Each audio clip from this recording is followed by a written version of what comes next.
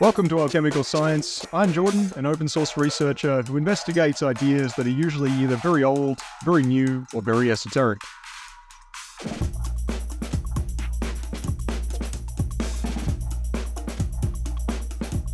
It sounds like I've used a clickbait title in this video, but I think it's an understatement, really. Some really big things are happening right now, and Bob Greenyer is breaking loose, and he continues to make major leaps forward in piecing together both the science and the history of ball lightning research. Malcolm Bendel's thunderstorm generator is making similarly huge waves, and it's becoming clear that this is potentially way, way bigger than even I thought it was in the beginning. And you know, I thought it was already going to be big, having spent hundreds of hours studying Malcolm's work and independently covering the developments around the thunderstorm generator since its low-key public reveal at Tesla Tech last year. I've got a number of important things to mention in this update, but let's start with all of that. Bob Greenyer and the Martin Fleischmann Memorial Project recently published 2 videos on their YouTube channel. One of them was a live stream titled Intrigue, which I've linked to in the description, and I highly encourage you to go and watch the full video if you have the time. Although this is something that only a few thousand people are probably following right now, while the big world events occupy everyone's minds, in this video Bob quietly and humbly announces that the whole world is about to change. The US Navy has been both carrying out and suppressing cavitation or ball lightning research since the 60s. And Russia's also been carrying out similar research, and we'll get to that in a minute.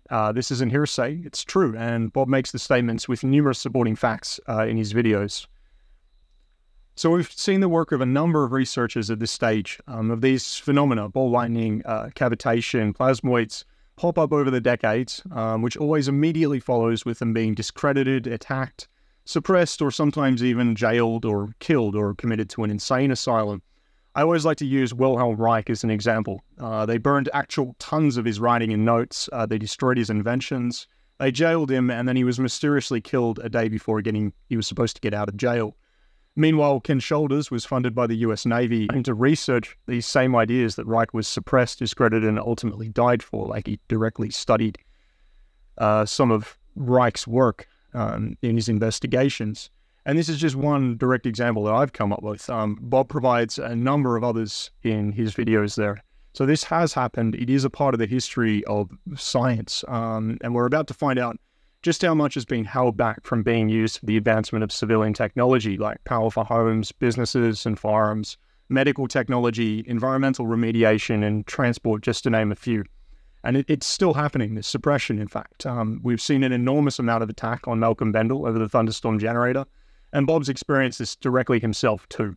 He says in the video, the US Navy have directly interfered with his work in the past, and we've seen numerous hit pieces on anyone who touches these ideas.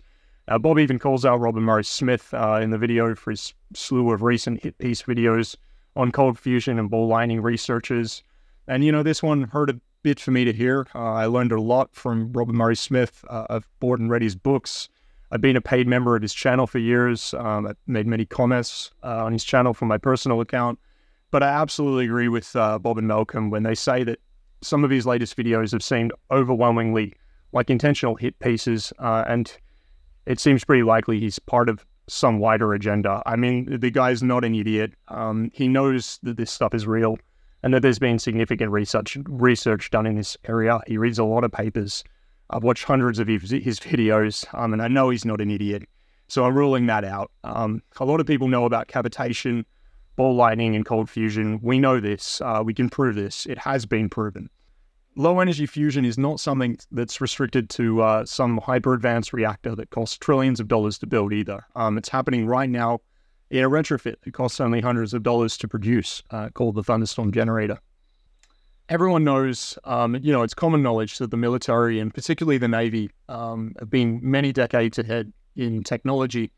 And this has been justified for various reasons by various people. You know, I'm not going to get into that. It's complicated ethics. I don't know the answers to these things.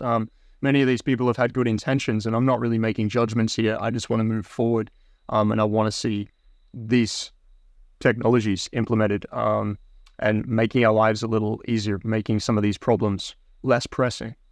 But this is why and how the military is so far ahead. It is this type of research, ball lightning, cavitation, ways to produce energy that are not taught in normal institutions and are not funded. And of course, the radical suppression of science hasn't just been orchestrated by the US Navy. The Space Force Lieutenant General Stephen L. Quast, sorry if I didn't pronounce his name right, he speaks quite candidly about what's been happening in the following clip I'll play here. Energy, the seed corn of all development, all growth, all survival, energy. So energy, transportation, information, and manufacturing, these are the things that change humanity, that will change world power, and they are descending upon us in ways that are very unique. The technology is on the engineering benches today, but most Americans and most in Congress have not had time to really look deeply at what's going on here. But I've had the benefit of 33 years of studying and becoming friends with these engineers and these scientists. This technology can be built today with technology that is not developmental to deliver any human being from any place on planet Earth to any other place in less than an hour.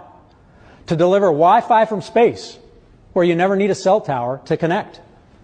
To deliver energy from space where you never have to plug your phone in and it trickle charges and you can use that energy over time. It can be applied to cars, to houses. The technology of Edison and Tesla that we live with in our energy environment, our paradigm today, is expensive, it's dangerous, and it's wasteful. Plug it into the wall, but yet that's what we all do because we are used to paradigms. The power of space will change world power forever. And it doesn't have to be a big country to do it. It can be a small island country, let's say New Zealand. Because the technology, if optimized, can change world power, and there's nothing you can do if you don't have that power. The nature of power. You either have it and your values rule, or you do not have it and you must submit. We see that play out again and again in history, and it's playing out now. But we get trapped. The foundational laws of physics, electrical engineering, and chemistry that have been taught in education institutions are only partially true. And in the best case scenario, we could say that the power of omission has been intentionally employed and abused in startling ways to ensure that most students and professors have been funded to be continuously kept in the dark, to never look or question too deeply, or to make any claim too big outside of the paradigm that's being promoted. And I've personally spoken to countless academics at this point about this fact, and it remains the primary reason I cannot and will not submit myself to higher education.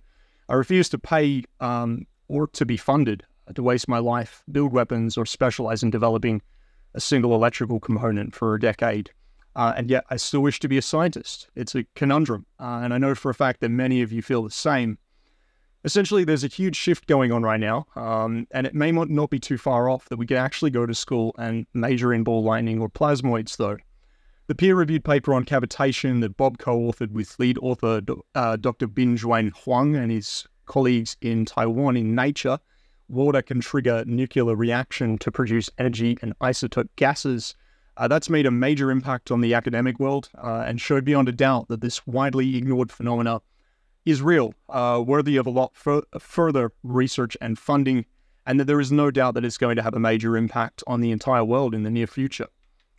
This paper was followed shortly after, in January 2024, by another article co-authored by 11 researchers from multiple nations, titled Extraterrestrial Life in Space, Plasmas in the Thermosphere, UAP, Pre-Life, Fourth State of Matter.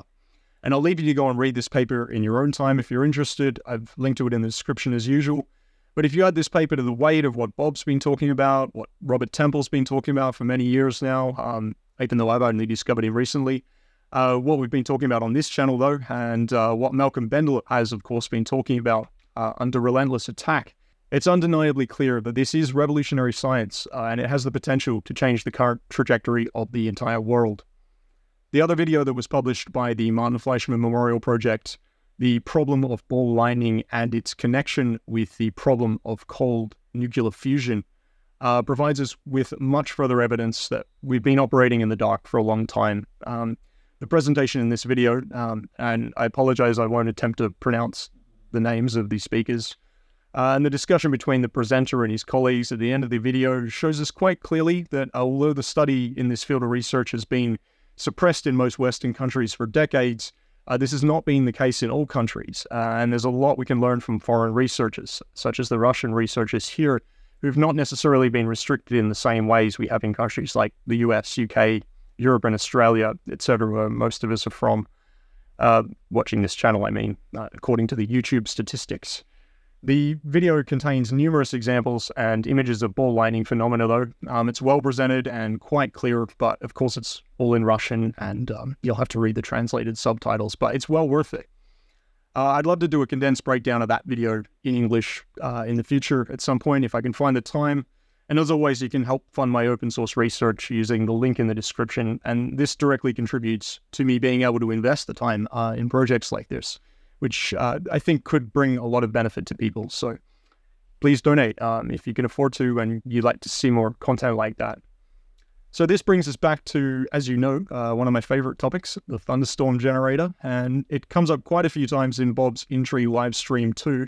He announces some pretty far out stuff that we're just going to briefly talk about.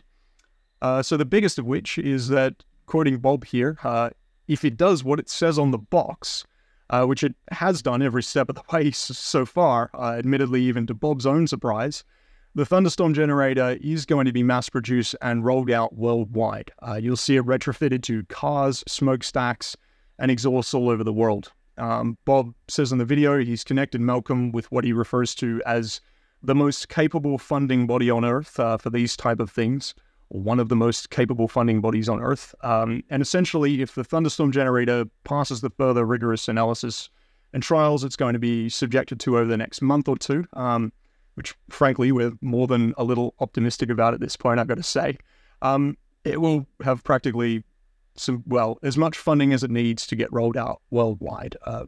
Something along those lines with Bob's words. So it's going to have all the support it needs to be rolled out in a really, really massive way beyond even what I expected. It's going to be used to clean up the permanent smog above cities in India, potentially China, here in Australia, and it's going to change the environmental and regulatory landscape of the entire world.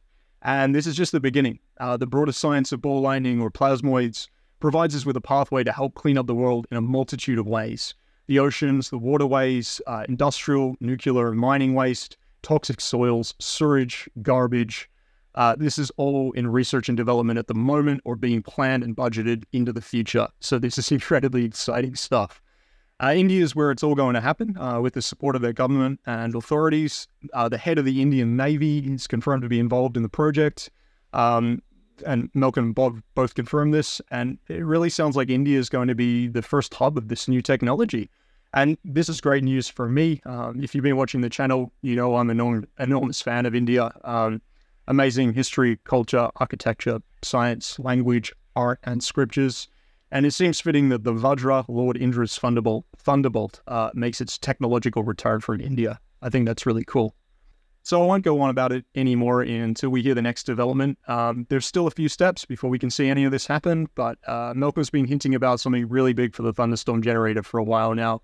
And I guess after hearing Bob proclaim it too, the full implications have kind of hit me all at once, and I can't wait to see where it goes. So that's my most exciting news for the day. But in other news, which is also exciting, you can also catch another great episode of The Foxhole with George Howard on the Cosmic Summit YouTube channel. And this time with guests Randall Carlson and Robert Temple. This was a couple of weeks ago, talking about Dr. Temple's most recent book, The New Science of Heaven, which is all about ball lightning and plasma phenomena.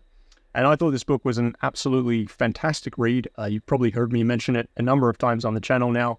So it's great to see all of this research coming together. And once again, the fusion of the related ideas of many different scientists that's rapidly occurring right now.